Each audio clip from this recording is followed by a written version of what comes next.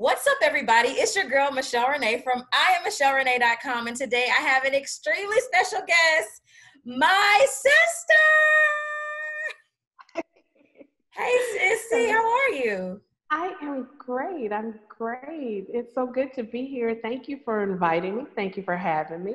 Absolutely. Now, what's funny, guys, even though we have the exact same face, she's actually my sister-in-law. She's married to my big brother. Crazy, So, right? We literally have the same face, but this is we've evolved into looking more like each other as the years have gone on, right?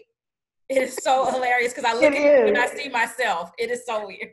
That's funny you pointed out. I was going to wait till after this to mention it because I'm like, it's a little weird looking at the screen like I'm used to taking pictures and seeing it, but talking and seeing you beside me is really throwing me off. Yes, yeah. Yes.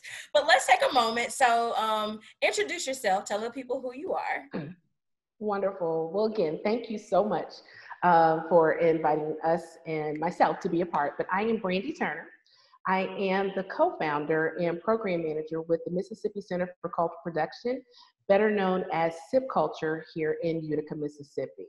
Yes, representing home state, hometown, and family with SippCulture. That's right, rural life.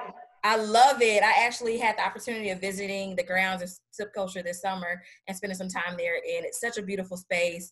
As an artist, you feel embodied with just artistry. It makes you want to create. It makes you want to write. But we're not here to talk about SippCulture today. We're actually talking about something else. So share with the people what it is that SippCulture has going on right now. Absolutely. Well, SippCulture is really excited. We just launched our SippCulture Artist Relief Fund on September 9th, and we're really honored to be able to be a part of this funding process. We are giving artists an opportunity to apply for funds to help during this time. You know, we've all been, 2020 has been some kind of year for everyone. Yes. And with this, with this pandemic, it just seems like it just won't let up. And so we have gotten a chance to be able to put some money in folks' hands, particularly artists and people of color. So we're really excited to announce that. Wonderful. So you highlighted that it's specifically geared toward artists and people of color. Can you be a little more specific as far as what does an artist constitute? Like, what does that mean, or who qualifies? And is it for specific groups as far as, I know it has some location restrictions. So share with us a little bit about absolutely.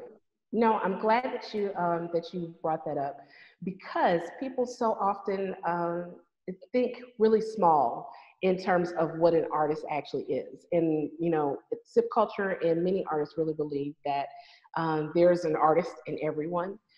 But, you know, it really is, just as creative people. And so, you know, if you are using your art as a practice, we really encourage you to take advantage of this opportunity to get some funds.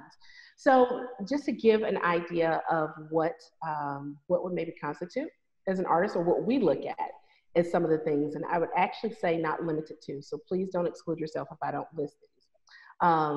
But if you're in arts education, if you're in culinary arts, if you're a cultural bearer, dance, of course, but design, digital media, multimedia, film, video, healing arts, literary arts, and multidisciplinary arts, performance art, of course, visual arts, puppetry. I mean, it's just kind of, I'm just sharing some of it, storytelling, or just things to think about as an artist that you would actually be qualified for.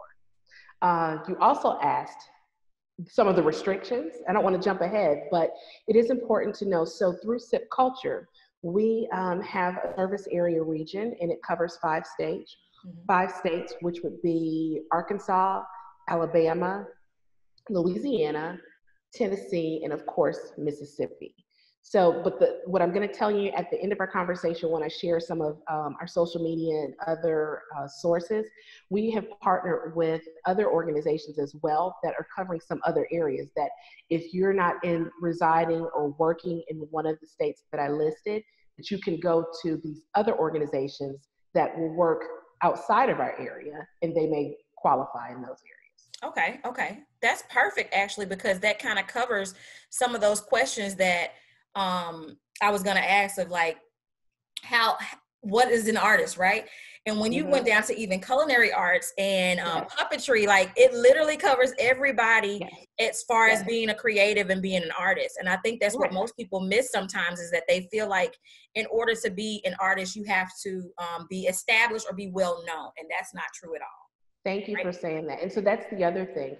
It's not about, how long you've been practicing your art, but I will say some things that might really help to like improve your chances with the application. Like if it's been, a major source of your income and due to the pandemic, you found that, that was like, say, for example, one of your main jobs, and now you don't have that income flow coming in, that would be one of the things that would actually really help.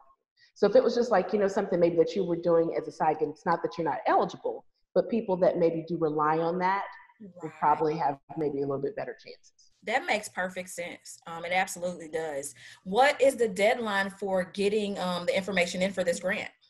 Yes. So it is coming up on us quickly, but there is also a good thing about that. So the deadline for the grant is October 1st Okay. of 2020.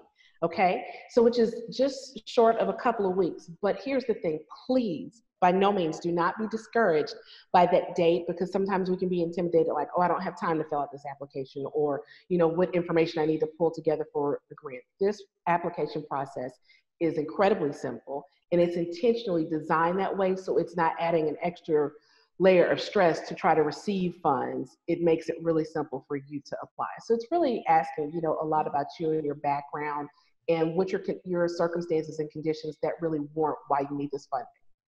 Wonderful. So, one, I'm excited. Kind of wish I lived in one of those states, but I'm I going to be okay know, with right? it. Thank you still for having me. I am Absolutely. MichelleRenee.com. Absolutely, absolutely.